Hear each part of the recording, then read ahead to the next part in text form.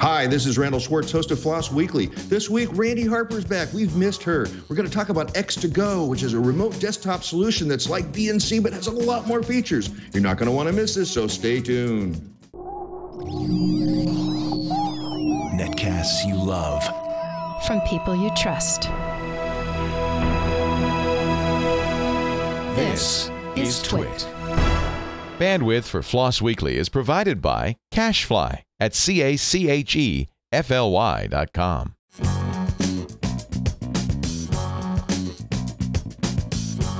This is Floss Weekly with Randall Schwartz and Randy Harper. Episode 295, recorded May 21st, 2014. X2Go.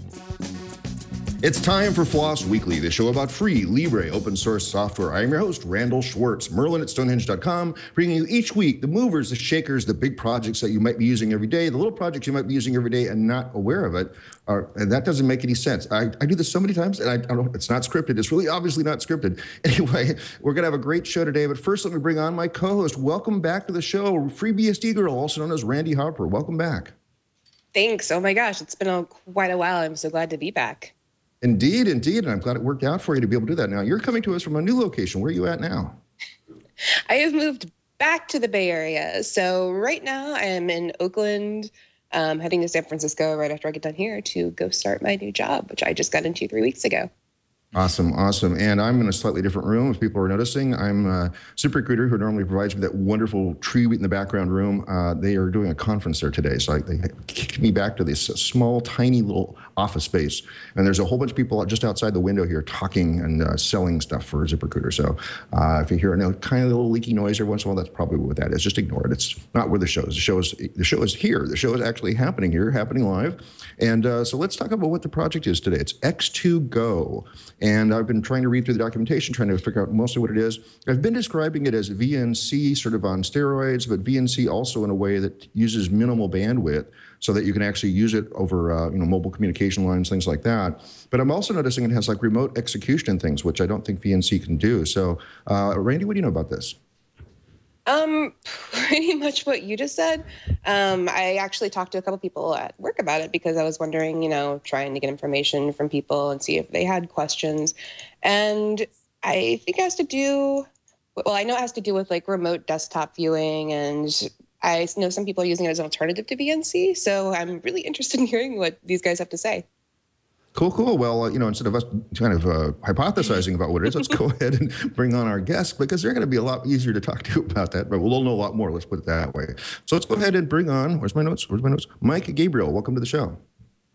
Hello, welcome. Thank you. And where are you speaking to us from? I'm sitting at Kiel University in Germany right now, actually. Very cool. Well, you sound really clear, so that's good. Thanks to the internets and interwebs to get you over here, so that was good. But let's also go ahead and bring on the other Mike. This is going to be a complicated show. Mike DiPaolo, welcome to the show. Thank you. Thank you for having me. And where are you speaking to us from? I'm from my home in the Philadelphia suburbs. Okay, cool. Well, that's a little bit closer to the other two of us, and also to where we're heading the show from. So I gave, of course, that really brief overview of X2Go. Mike 1, we have permission to call you Mike 1 and Mike 2, I've been told. So Mike 1, would you go ahead and sort of give us the 30,000-foot view? What is X2Go and what problem does it solve? Okay. X2Go is a remote desktop solution. So remote desktop solution can be really desktop shells like Mate, KDE, GNOME, whatever, and running on a remote server and getting it over the WAN to your local machine. And you mentioned the word VNC at the beginning, during the introduction, and there is a bit of VNC technology in X2Go, but it's actually more X11 than VNC. So elaborate on that, please. Yeah. Yes.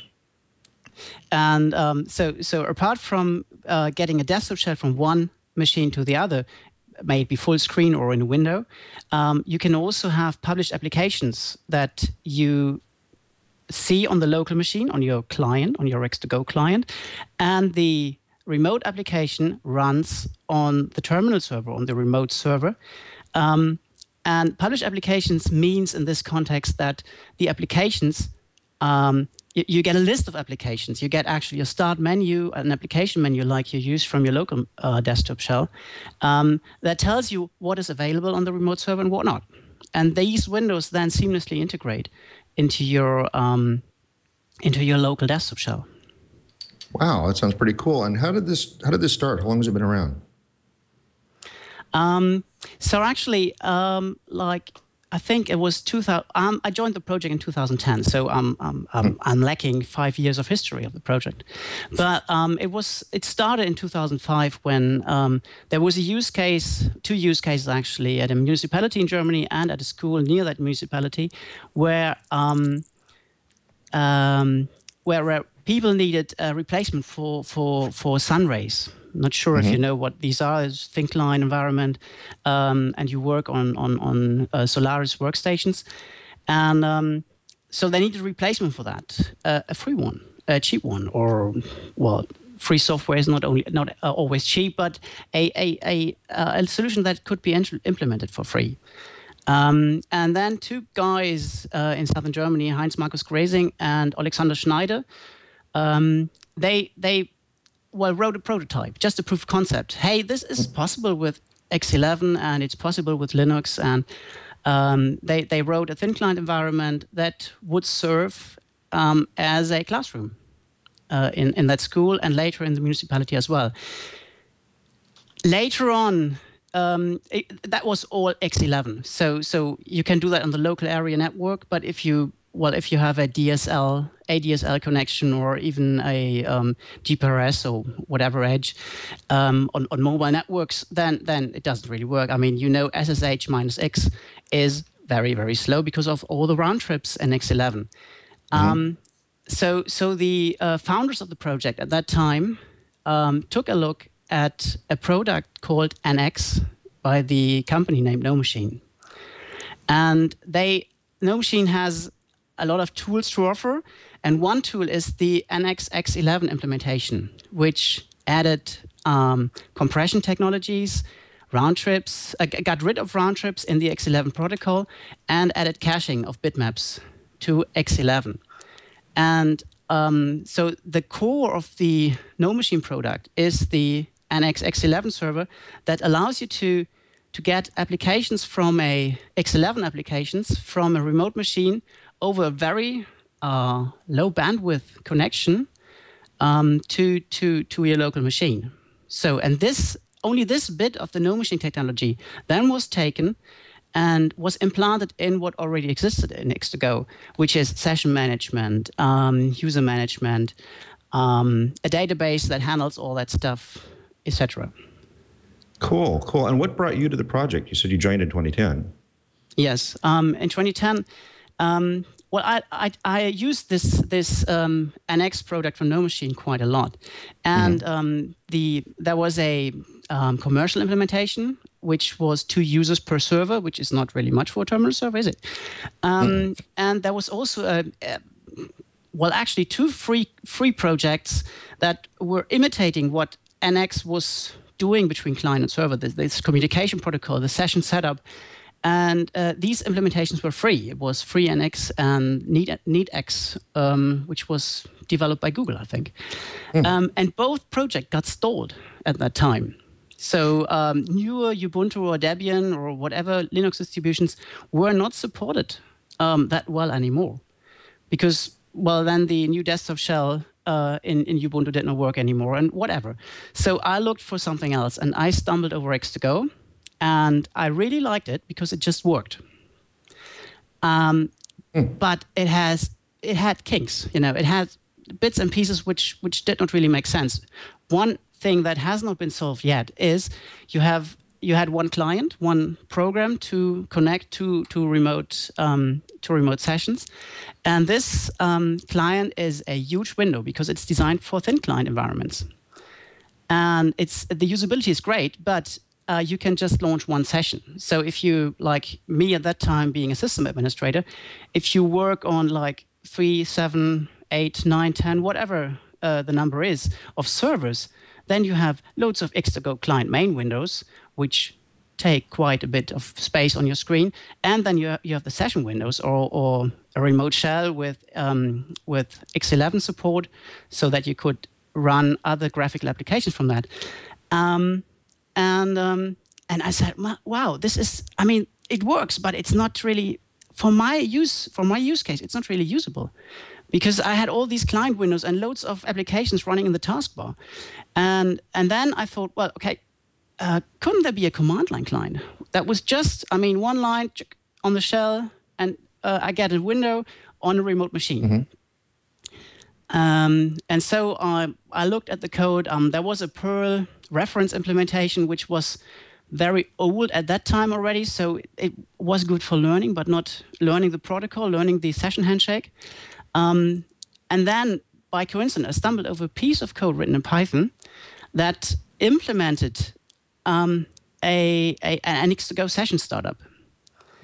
And that with this piece of code, there was a little problem because it was taken away. It was removed from the web, and it should originally was LGPL license, and then the license had been retaken because of. I don't want to indulge into that, but it's so I had seen the code, and I needed to rewrite that because it was good. So the concept of how the X2Go session was started in this Python code was really brilliant. And then I just sat down. I remember it was in Berlin on taking a class in osteopathy there. I was sitting there at the night and hacking together this Python code. And after a week, I could start my first session. And this changed into a GUI implementation of X2Go that just docks to your system tray. And like the network manager applet, you may know, you have one menu, left click, another menu, right click, and from these two menus, you just coordinate endless numbers of sessions on remote machines. Wow, that was a fascinating answer. But, we're almost out of time. So sorry, Mike, too, that we didn't get to you at all. But no problem. Thank you for that wonderful answer. No, Mike, too, I want to give Mike a chance to take a breather for a second or two. How did you get involved with the project? Okay, so, using Windows, I always thought that remote desktop connection was the coolest feature of Windows. And like 5 years ago or so, when I started using Linux a lot more, I found that no machine in X3 was the closest thing possible, and I liked it. However, the problem was that there's the free implementations of it, like FreeNX, were unmaintained, and they had compatibility issues with Ubuntu 12.04. So at work, we had a requirement imposed on us by corporate saying, it's a very common sense requirement, all passwords in transit over the company intranet must be encrypted.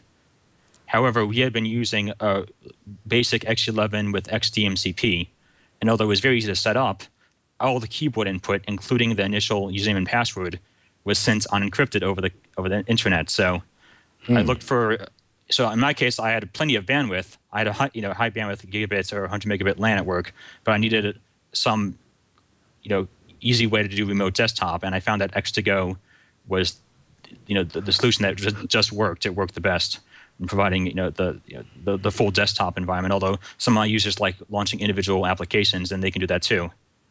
And at work, we were basically required to use Windows on our desktop, so I was always using the X2Go Windows client.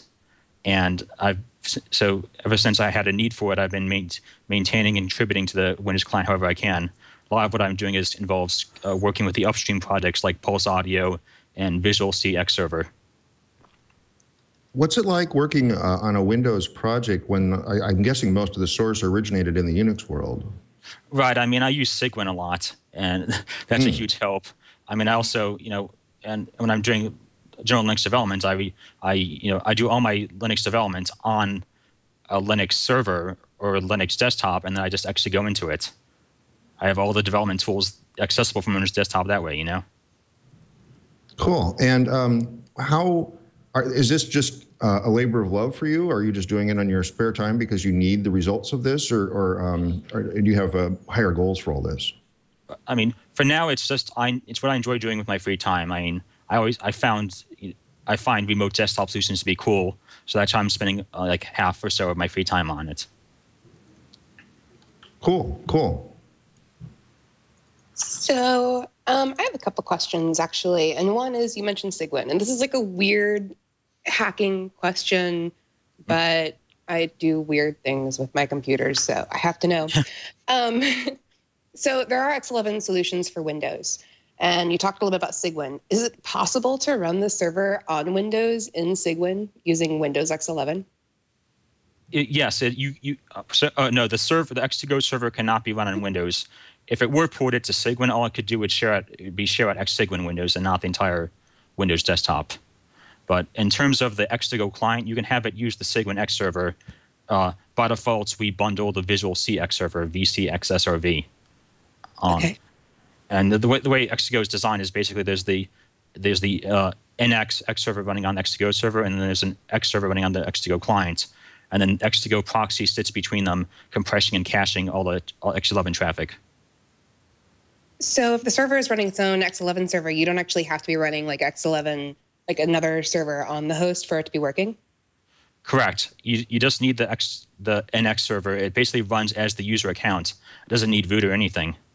Oh, that's awesome. Yeah. It runs under the SSH session, and the session can remain running even after you disconnect from SSH. Okay, so that was kind of a question I had. So normally, if you're doing like X11 forwarding and things like that, and you're actually connecting to like a remote X11 host, when you disconnect, you kind of lose those applications. Like they're gone, they're shutting down because they're running that way. So is there a way to send these applications to background so you can reconnect to them? I mean, will they keep running in background? How does that work?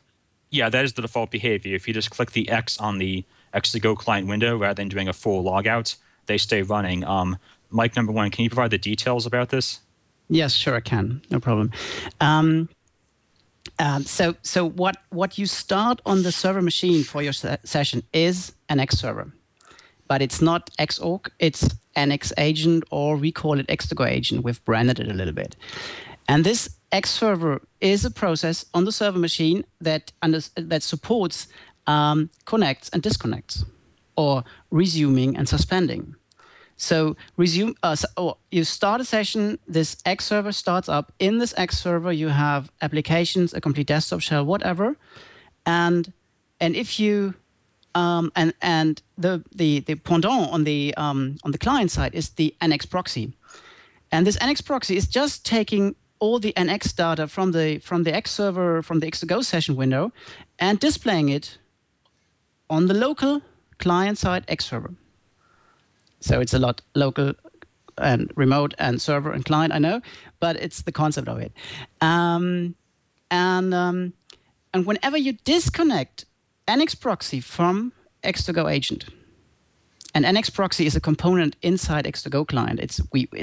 We wrap around it and start it when the session comes up. If you just disconnect, then the session on the server stays alive, and all the processes in the session also stay alive, which also means it's like this I cannot pronounce it actually. I can only write it. This screen tool, like new screen. It's the same concept, but for a graphical desktop. So it stays on the server, it stays alive. Applications in the X2Go session stay alive, do certain tasks like building some code or whatever, and whenever you want to come back to the session, you resume the session using X2Go client, and you continue at the place where the session now is. Not where you've left it, but where it now is. So if some script has been running there, it has kept running. And a new feature of the 4.1.0 version of X2Go server is a renicing of those applications running in suspended sessions, so that you take away the load from the server if a session is in suspended state. Oh, cool. So what is what do the resources on the server look like if it's just sitting there running with no applications running in the X2Go session? I mean, does it take up that much? Yeah. So I have a school where one terminal server is running, and it serves one classroom for about 20 students, and then there are loads of machines spread out all over the school in areas where people just do some research in the library or whatever. And I think it's another 12 to 20 clients. This machine is an 8-core machine and having 32 gigabyte RAM. And with some applications, they realize they're on a terminal server, but with most normal applications like Office, like web browser, if you don't do Flash inside the web browser, then you won't realize.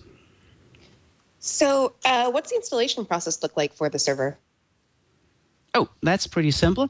It depends. Actually, depends on what distribution you are and what architecture. But for AMD 64 and for i386 for Intel-based architectures, we have packages. And we have packages for Debian. We have packages for Ubuntu. We, since Christmas this year, a German company has sponsored the project to provide RPM packages for Red Hat Enterprise Linux. And while doing those, we also did upstream packages for Fedora. And you simply do, on Debian, you just say aptitude install X2Go server. And if you want to serve full desktop sessions, you're recommended to install the package X2Go server X-Session as well from our packaging archive. So you mentioned 64. Oh, sorry, didn't mean to cut you off. Yeah, no problem. Go ahead. I was done. Yeah. Okay. What I was going to ask though was architecture support. So you mentioned like 64-bit, but do you have things like ARM support?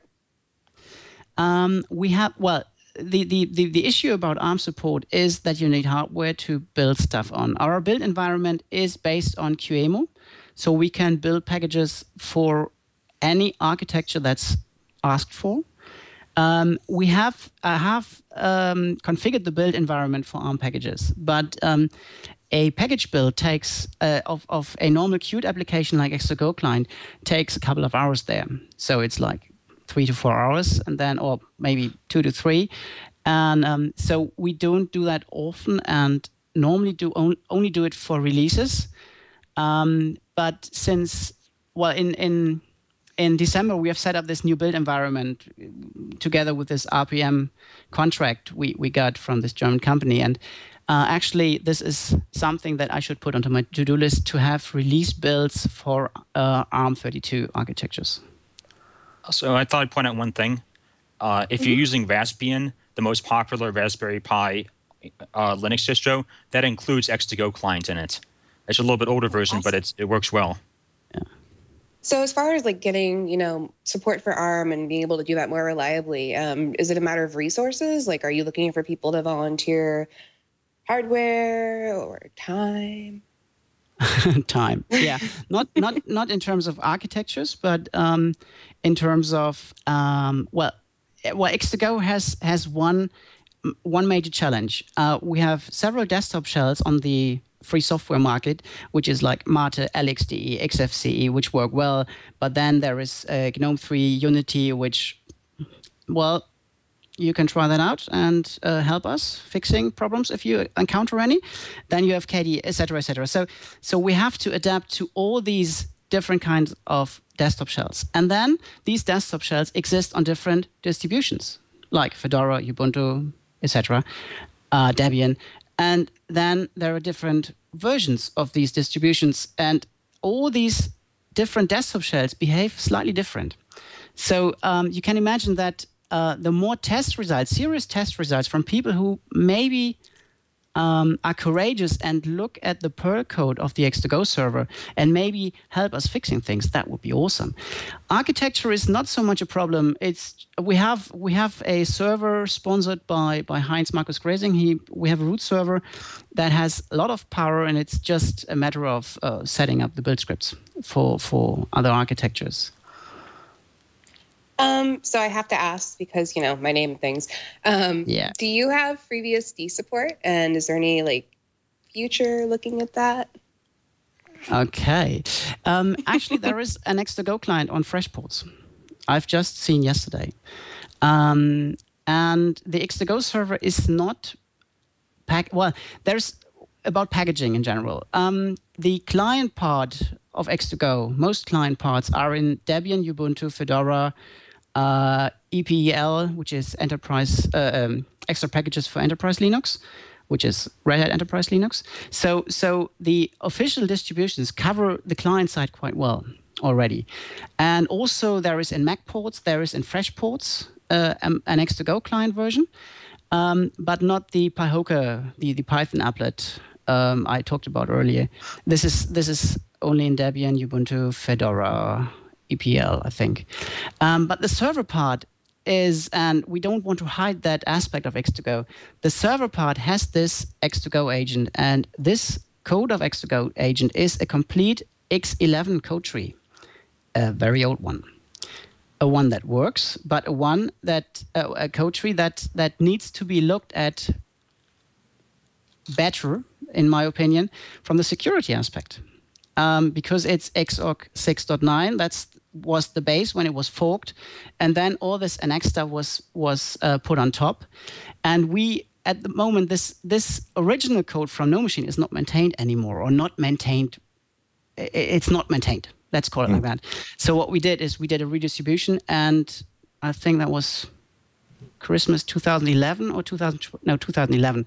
I started putting all these components together, putting them into a Git, putting a patch system on top of it, and now being able to provide build fixes for build failures on newer architectures like AMD, like ARM 64 at the moment. Or adding features, which we do. We add features to NX agent, X2Go agent, or fixing security problems. So, and this X2Go agent, NX libs, we call the source project, is only in Fedora at the moment. And I'm not quite sure it might also be in EPEL, but the Debian security team has definitely said a no to another X11 code tree, especially an old one like the one that NX is based on. So so for the server part, we are in the responsibility for those who want to use X2Go to provide builds and packages. And packages that fit with Debian testing, Debian Jessie, Debian stable, Ubuntu, the LTS versions, and maybe the interim versions as well. And also for Fedora, and we have a customer that wants OpenSUSE and SUSE Enterprise Linux as well in the near future. Cool. I'm not, sorry, go ahead. Yeah. I was just going to say I'm not very familiar with desktop Linuxes, so I can't ask a lot of questions in here. But I did also notice though that you talked about that this was a X11 server that was forked, and then all these other things added to it. I think you're very carefully describing, or very at least elaborating on both the blessing and the curse of forking, which is that it allowed people to add more features to the base core server and take it in a direction that wasn't normally heading, wouldn't have been heading. But now you have essentially this code base that's way off in the distance somewhere from how everything else has gone forward. Do you think it would have been better if this was a bunch of libraries on top of the existing server, or would that not have been possible? It would be better, indeed. On last DebConf in Switzerland, I gave a talk about X2Go and discussed exactly this issue around the NX libraries and the integration into Debian, or the packaging for Debian. And as you might know, Keith Packard, the upstream maintainer of Xorg, is now also a member of the Debian Technical Committee, and he was on the DebConf. And it was a bit funny because in my talk, there was this guy in this, I think it was an orange shirt he was wearing, and he was giving really competent advice and really giving competent feedback about what I was talking about.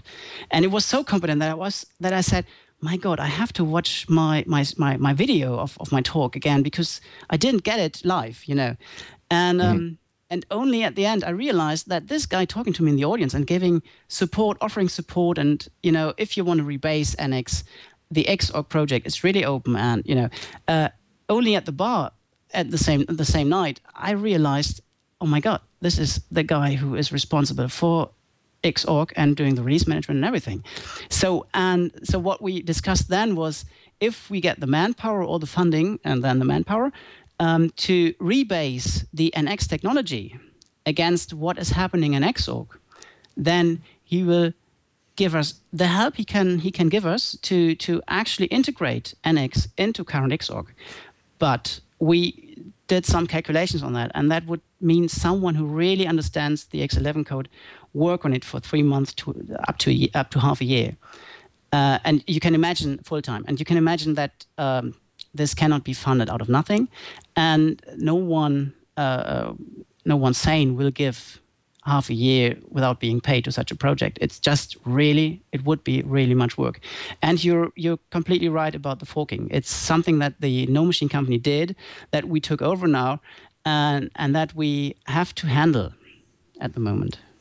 It's also worth mentioning that the forking then was much more difficult because they cannot have any GPL code in the X.org project, only permissively licensed code. But now the X.org project changed their rules, and the driver code can be GPL, while the core of the X11 server has to remain permissively licensed. So for that reason, it's a lot more easier for us to merge in all that GPL driver code now. From the license aspect, it wasn't possible in the past to merge these two to get this partially GPL license code from no machine into Xorg, and this, as Michael said, has changed with the major 7 release of Xorg. I think it was when they changed that. And I also just wanted to emphasize, I've been on a couple of cruises with Keith Packard, and he stands out in terms of his abilities and skill and being able to deal with all that. I remember he was talking about, he did a talk on Cairo when it was like brand new, so it must have been, about 7 years ago. But yeah, very, very interesting guy.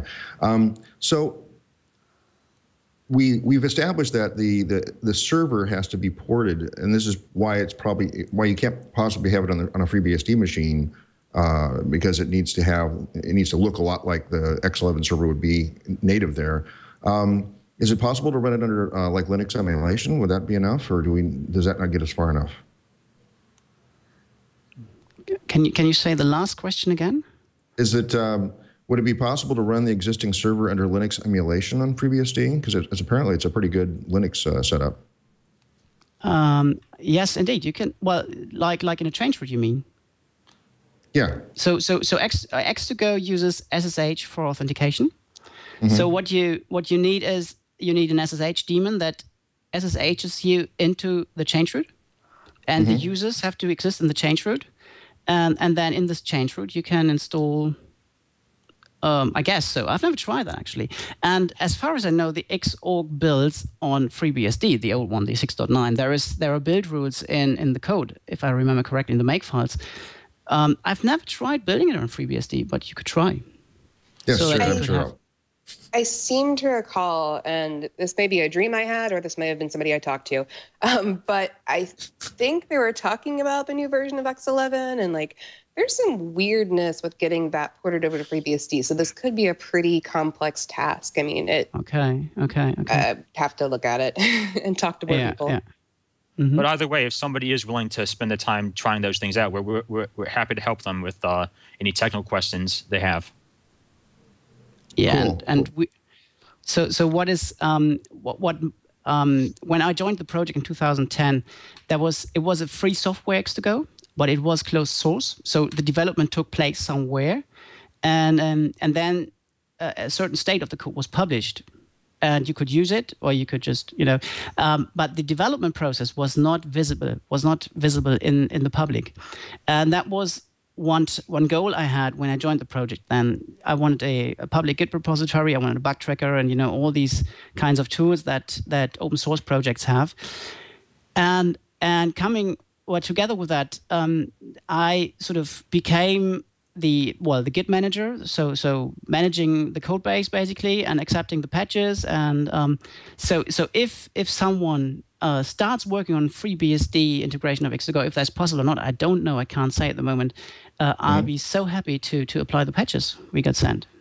Absolutely cool. So I'm thinking more about back at being a user of this thing. I presume that when I'm getting a remote desktop, am I able to hear the sounds that are being generated by the remote machine? You're even able to print documents that you want to print from these remote X2Go sessions. And these documents, if the setup is correct, come out of your printer next to your PC. Now, if I fired up something... Well, and sound, yes. Sound, yes, as well. It's just, sound is natural. For a remote desktop session, you need sound. I mean, it's something that I expect. Sometimes. I mean, when I'm at work all the time, I've got my sound turned entirely down. So I don't even know. There are some programs that when I finally use them in a quiet environment and I can actually turn my sound back on, they make beeps and stuff. And I go, I didn't know it was doing that. I had no idea. I never know. Yeah. So also now, so if you were running, say, a browser on the other machine. Would you be able to play like HD movies and stuff? Can this protocol handle that stream of information? The X2Go has challenges like those actually, and so let me just say why X2Go is so performant compared to technologies like RDP or VNC. And the difference of what makes the remote desktop performant is if not all the images that you see on the desktop are transferred over the network, but if instructions are transferred that draw these images or draw these windows and boxes and buttons, So, and that's what X11 does, and that's what is used in X2Go as well. So the more 2D-like a desktop is, the more rendering that can take place on the client, the better is the performance of the X2Go session. Now you can imagine having large images. Well, you have to transfer the bitmap for that image. Having moved images like a movie, then you need to transfer each image of that movie, or at least the part of the movie that changes. And X2Go is not a streaming protocol. X2Go is X11 underneath. So what we are working on at the moment, actually not me, but a guy from China who lives near Hong Kong, is Norwegian actually. He is working on a multimedia solution for X2Go, so that we won't have HTML videos, HTML5 videos, but we will have every media file that you can imagine is, well, or even 4K, these new 4K video files that get played on the server with a special media player, and then this file is by some magic transferred to the client as a stream, and on the client there's the actual player window popping up, and so on the server you have a GUI which we call mTeleplayer, and over a framework called Telekinesis we transfer all the metadata around this video. Where is the video on the screen? Is it getting resized at the moment? Is it full screen? Is it in a video player window? And we transfer also the GUI buttons like play and pause and rewind and slider information through the Telekinesis framework to the client. And there is an mPlayer window without any decorations around that exactly at the right position appears. And the look and feel of it is as if you play the video on the server session, and it just, it shows on your client, and the quality is so good from what I've seen so far. And the next step will be implementing that technology for web browsers. So as a plugin container for a web browser. It's also worth noting that until Telekinesis is developed, you can still play videos right now over X2Go. They'll just be slower, and it works much better over a LAN, a fast connection. But at least the videos are compatible. YouTube, for example, a standard-sized YouTube video works fairly well. What about stuff like OpenGL support? Say that again? What about stuff like OpenGL support? Okay, this is there comes again this old version of the X server we're using for X2Go. We have we have GLX. The extension is version 6, and many current libraries like libcairo or other rendering libraries, they nowadays require version 8 of the extension, and any kind of 3D will be Mesa, so it will be simulated, emulated, and it won't be hardware accelerated. Okay, so is there any work to try to? I'm sorry if somebody already answered this, but is there any work to try to catch those versions up so there would be less of an issue with it? As I said earlier, we have to think about the future of the NX. So either we have to upgrade the different extensions in the NX tree, or we have to rebase the code against the X11 current X11 version, and both tasks are not easy to do. So it's we're discussing it still, and work on it hasn't started yet. So getting off onto a different topic here, one of the big concerns I've always had is authentication. So VNC kind of issues, they don't really have good ways to handle that. So how is X2Go handling authentication? I'm sorry. Yeah. Yeah. X2Go is SSH basically. So the two clients available, which is Pahoka or Python X2Go, which is the library name underneath, or the X2Go client, they use different SSH client implementations. So the X2Go client uses libSSH and authenticates against the normal OpenSSH server on the remote machine. And the Python X2Go client uses Paramiko, Python Paramiko, which is an implementation of the SSH protocol completely written in Python. And everything that you can do with SSH is thinkable with X2Go. Not always possible because it has to be implemented into the GUI functionality of the one or the other client. I can give some examples. The Python X2Go can do, of course, username and password authentication. It can do public-private key authentication. It can use a locally running SSH agent. It can forward SSH agent requests after the session has started from the server back to the client, so that you can build up an SSH agent chain of authentication tunnels, so to say. The X2Go client can use smart cards, and on these GPG smart cards, and on these GPG smart cards, the private SSH keys of the users logging into X2Go sessions are stored. So you can use these cards for triggering the SSH-based authentication. Then currently we added, or another developer added, Google Authenticator support. So this one-time password thing, and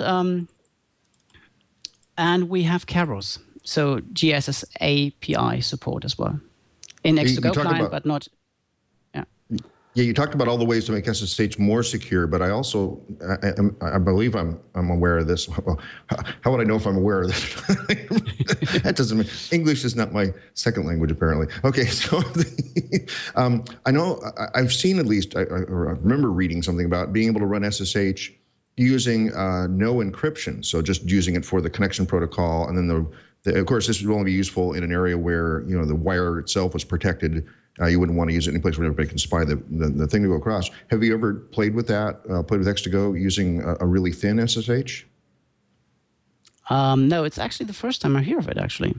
And it's nothing we want. We want to, maybe in old RDP implementations, like RDP version 5 or so, you had this, normally things are encrypted, but if the line is not well enough, then okay, let's forget about the encryption, and the user is not really informed about that. So we want encryption, and we want the users to be sure if I use X2Go, everything is going inside an SSH connection. And you can play with the SSH algorithms, which improves speed here and there. So we used to use the Blowfish algorithm, which is pretty weak and used to be performant, but there are some modern chips I just learned today from the guy who's doing the telekinesis and teleplayer thing. They can handle the AES algorithm, which is actually it needs much more resources to decipher and encipher, but the chipsets are somehow specialized for those. I haven't tested that, but I will play with it definitely. So cool. So you can tweak SSH. It's also worth noting that lots of companies will have like requirements. You must use this encryption with SSH, and that can be set on the server. You just configure the OpenSSH server however you have to do, and then the X2Go client or Pahoka GUI will auto-detect or auto-negotiate which encryption method to use based on what the server permits. Are you counting entirely on SSH's compression, or are there also some things in the protocol that are trying to maximize the bandwidth? For X11 traffic, the NX libraries, the NX framework, that does compression and caching, and that's does a very good job. For audio, it's currently uncompressed because we use Pulse Audio or Enlightenment Sound Daemon. And you can actually have the option of having the audio go outside of the SSH tunnel, but everything else always goes in the SSH tunnel, and we use NX for the encryption or for the compression. Very good, very good. I've got to ask some other sort of standard questions about most open source projects. So what license is this all under? So if we are free to choose a license, then it's GPL, and for some newer projects it's AGPL. So because X2Go can become something that is inside a web page, there's a plugin for Firefox that can start X2Go sessions inside of Firefox, and we're also thinking about looking at another technology instead of NX, which is called Gate 1 X11, which will be an X11 session written completely into the canvas of the browser. So with those setups or with those scenarios, it's quite good to have the Affero GNU public license, general public license. Sometimes.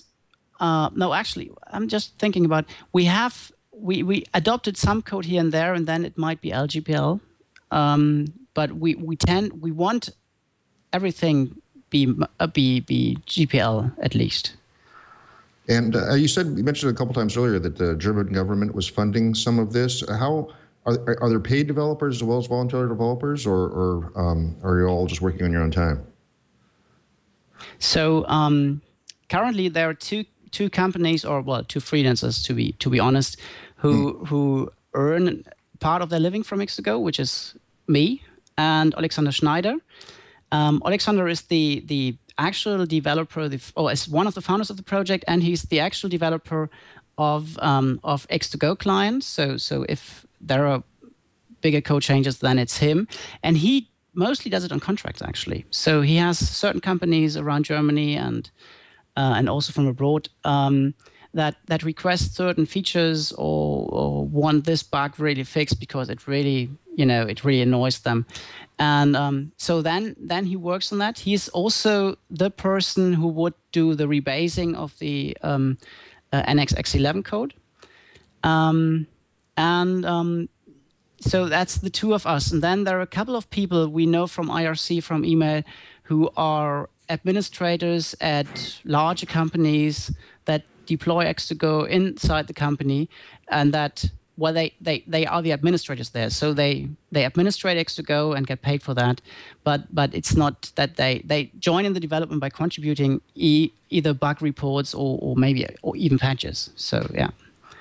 But this whole concept of funding is something we really could improve and want to improve, but it's a matter of the market, So your contributors are mostly the core team. Do you get patches and stuff from outside that? Yeah, a lot. We get since last for a year now, I think, or for 1.5 years, more and more people have joined the project, joined our IRC channel, stay there as residents, or just come and go, and there are also people who use X2Go in a business model. For example, there's one program called a glove box, which really protects a medical office from the outside world, but still you have browser and email inside a router that runs X2Go. But the Windows machines behind that are separated completely. And more and more people have started playing with X2Go in the last year or the last 1.5 years. And actually we get quite a lot of patches, especially since one component of X2Go has been released the first time, which is called the X2Go Session Broker, which is it's a system that X2Go clients can connect to first, and from the broker they get the available sessions on different X2Go servers in your company network or wherever, and from there you connect to the X2Go servers and start the sessions there. Well then, and the release of the X2Go Session Broker changed the patch and the bug reporting situation tremendously, because loads of people seemingly were waiting for such an extra feature, extra add-on, extra product for X2Go.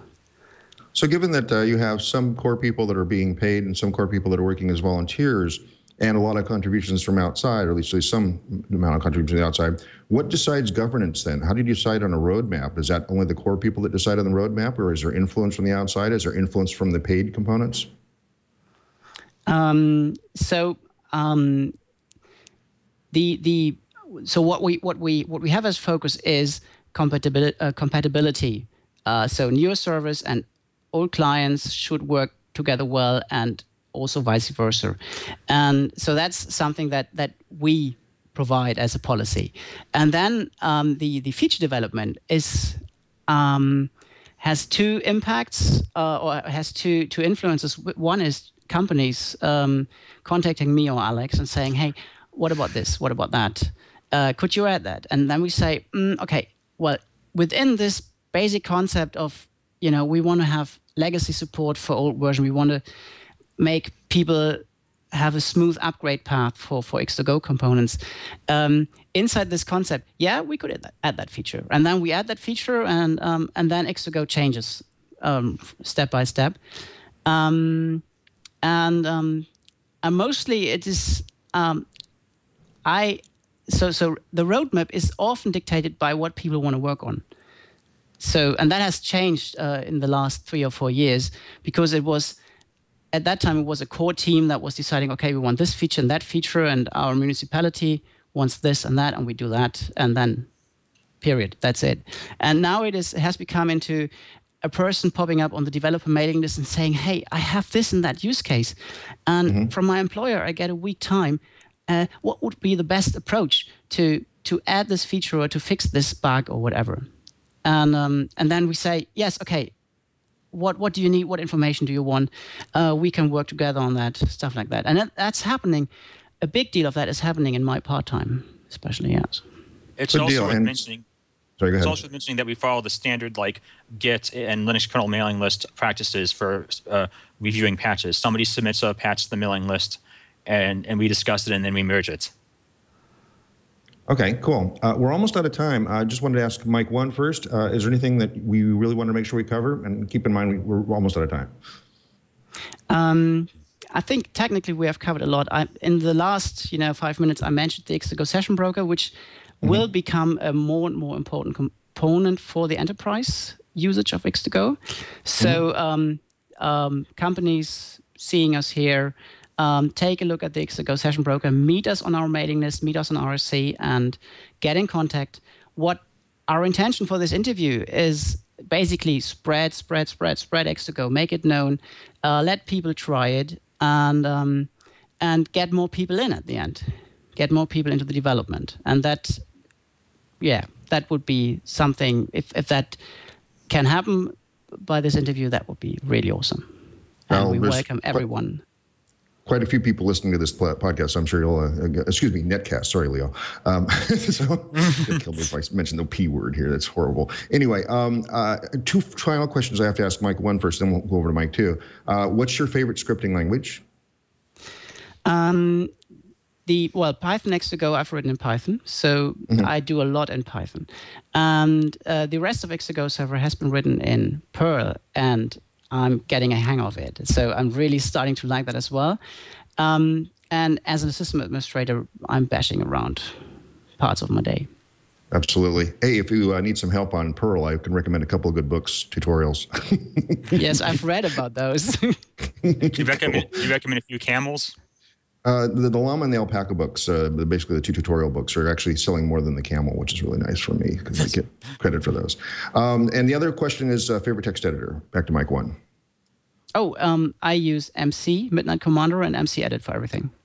Cool. And Mike two, anything else that we left out that you also want to make sure we get covered? I'd just like to point out, there's I'd like to point out that there's lots of desktop environments, and we're eager to fix any compatibility issues. The only two desktop environments we do have any compatibility with these days currently are GNOME 3 and Unity. And in Unity, it's fine on 12.04, but any of those patches to make your favorite desktop environment work well with X2Go, we're happy to include those patches. Cool, cool. I don't understand what any of that means, so I will just hope that our audience does. Like I said, I'm not a Linux guy, so I'm not a Linux desktop guy, so I have no idea what this is all about. But and Mike, too, the same two questions. So first, your favorite scripting language? The scripting language I know best is definitely Bash. You got to learn Python. I've heard Ruby is really good too. And my favorite text editor is Vim. I also use Pluma, the Mate desktop text editor, a little bit too.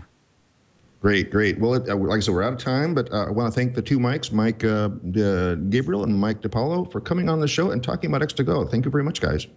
Thank you. Thank you for having us. Awesome, awesome. So that was X2Go. Randy, what do you think? That's pretty cool. I mean, I like the idea. I'm starting to think that I might be able to use this at work or even myself. So I'm always excited when I can find new projects to play with.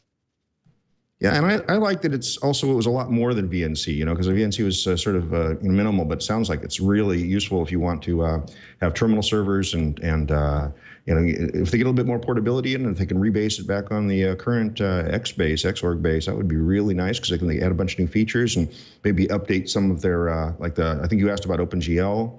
And of course, you can't get there with the current code base. So that's interesting. So anything else you want to add before we start talking about next week's guest? Let's see. So you usually ask me what I do, and I wanted to mention that I went to ChefConf, and it was amazing. It is one of the best conferences I have been to. So highly recommend it to anybody who's into configuration management or, the DevOps side of things. So there's very cool, yes. ChefConf, yes. ChefConf, where you chef your conf. Yes, exactly. They aren't going to use that. Don't worry. That's just stupid. All right. So coming up next week, we have the Bro network security monitor. So apparently your big bro comes out and takes care of your network for you. We have Buddy Cloud after that, which is chat and file sharing and social activity infrastructure that you can add to your website. For example, if you have a website about cats, maybe the people that can all chat with each other about cats would be interesting, I guess. Tonica, which is a platform for social networks. So I guess you can build the platform with Tonica and then have Buddy Cloud be able to do the chatting behind the scenes. That would be kind of fun. Just added to the schedule. I can't give you all the details yet because we're still working on them, but that fourth episode's coming up. Because in fact, episode number 300, can you believe it? 300 for Floss Weekly. And I'm going to be on. I'm going to have some very special co-hosts on, still to be decided. We don't know what the format's going to be yet. We're still working all that out. But it'll basically be sort of a recap, I guess, or I don't know. We haven't figured out what we're going to do, but it's going to be episode 300 coming up, very special soon, too. That means the Q2 is all full. So I'll be opening up the Q3 soon and sending out more emails, and you'll be hearing about new people we're going to be adding to the schedule. You can always find out more about that by going to our homepage, which is twit.tv/floss. And linked from there is the big, giant Google spreadsheet that I keep track of all the upcoming guests on, and the schedule is always there. You can follow us at Floss Weekly on Google+. I try to announce new guests as they get added or special events, or I try to also give out a 1-hour announcement ahead of time about who's actually going to be coming on. That also automatically tweets over to Floss Weekly, all one word. So you can also follow us on Twitter if that's how you prefer to do that. We do have a live chat room. We took a number of questions from the live chat room today. That's at live.twit.tv at 8:30 a.m. Pacific time on Wednesdays, which is when we tape this show, unless it's a specially moved time. You can follow me at Merlin, MERLYN, on Twitter. And probably about 27 other social services. I'm either Merlin or Real Merlin, because if I can't get Merlin, I go, damn it, I'm the Real Merlin. Oops, I said a bad word. Bleep. Anyway, bleep is a little bit late there, of course. But I'm more posting these days to Google+, and that's at Randall L. Schwartz. Speaking of posting special events, 3 weeks from today, on June 11th, which is actually also a Floss Weekly taping day, I won't be the host on Floss Weekly because I'll have flown to London. And I'm going to have a special meetup. I at least have some of the Perl guys stopping by, so that'll be fun. I'm trying to find some other communities to invite. But I'm also inviting y'all, if you're in the London area on June 11th, starting probably 5 or 6 p.m., kind of, as people get off work or whatever, they can just drop by. I'll be in the Kensington Gardens area. There's a pub there called GOAT, G-O-A-T. And I'm sure you can Google for it. It's real close to one of the tube stops. It's pretty easy to get to. And Kensington Gardens apparently are fairly centralized, so not too hard for everybody to get to. So I'm really looking forward to meeting some of you live. And although not confirmed, we may have one of our people you've seen on this show also at that meetup event. So that'll be fun too. Anyway, plans are still being made, as we always say. I think that's all I'm plugging right now. And you already plugged the conf. Do you want to plug anything else? Oh, no, that's about it. Sorry, jumped the gun a little bit on that one. That's okay. And how do people follow you if they want to find out more about you? I am FreeBSD Girl on Twitter. Pretty much FreeBSD Girl everywhere. I'm on all the things. So, yeah, luckily nobody else takes that name. They know it's mine. That is amazing. Whenever a new social service gets announced, I immediately try to jump on Merlin on that so I can get that. But like I said, half the time it's already taken or something. So when I signed up for AOL first time, I tried to get Merlin and it didn't work. So I said, darn it, I'm the real Merlin in that. So it's really strange, but it sort of has a double meaning now. I'm really the wizard, which is kind of cool too. So it works out really nice for everything. So anyway, I think that's it. I think we're out of time. We're actually probably past out of time. So we'll see you all again next week on FLOSS Weekly.